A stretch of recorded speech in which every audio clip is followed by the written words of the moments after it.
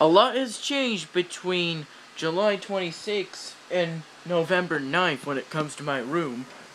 Here's the second room tour, this time on November 9th, 2013. These are the styrofoam guys that I made. This one right here is Mr. Styrofoam 9000, and Styrofoam Cool. This is a certificate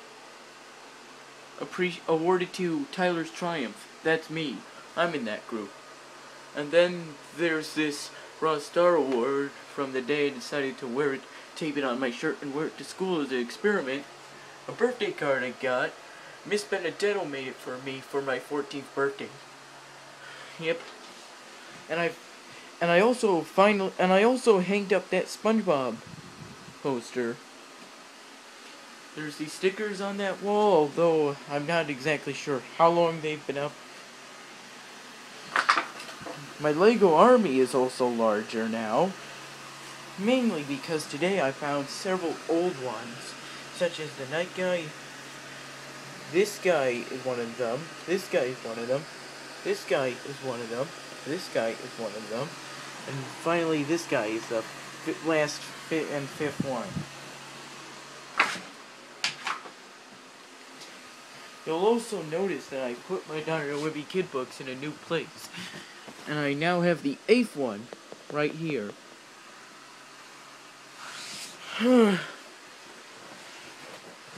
Also, I have new stuff on this table.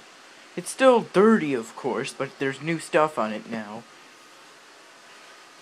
My pile of Dr. Webby kid books, the sky outside. There's this egg guy. There's this old project I worked on in Apollo. It's supposed to be an insect. This chess piece, this shake and wake alarm clock, I don't use that to wake up.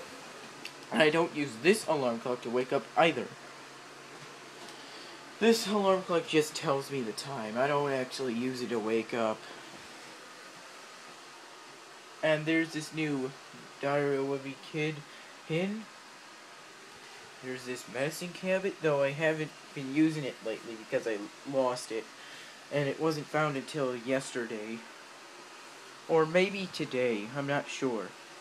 And then there's this Timex watch. What else?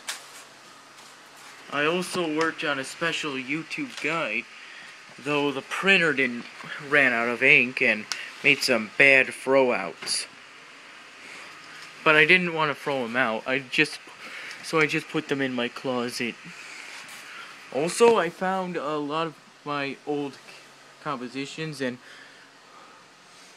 binders.